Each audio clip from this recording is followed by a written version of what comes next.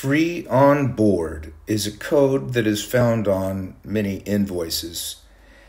The phrase free on board isn't obviously meaningful. Some people think it means freight on board, but even still, what does that phrase mean? Free on board is the place where title transfers from seller to buyer. Title means ownership. It's important to know exactly who owns the cargo and in which second the ownership transfers from seller to buyer. Because if there is a problem with the cargo, if it gets damaged or stolen, somebody has a problem, and we need to know exactly who has that problem.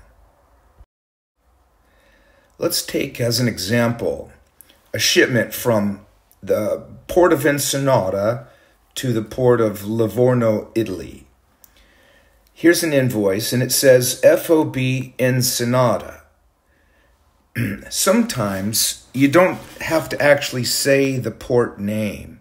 You could say shipping point, and it would be inferred that it's coming from Ensenada.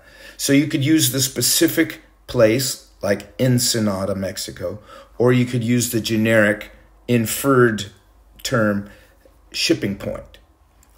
Or if it's FOB Livorno, you could say FOB destination. Or you could say the more specific FOB Livorno.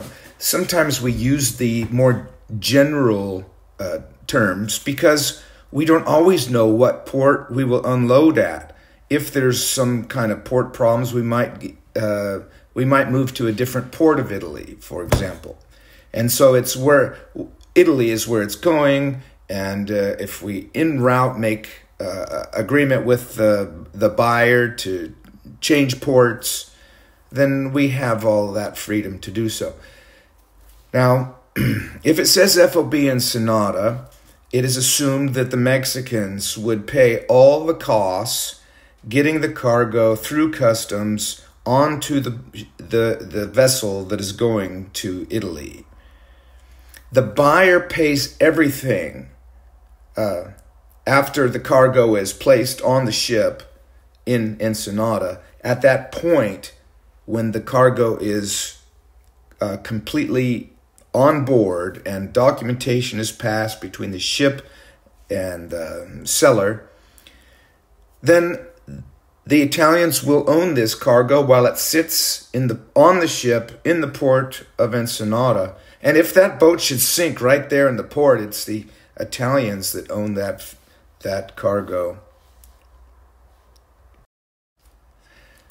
So who pays the freight?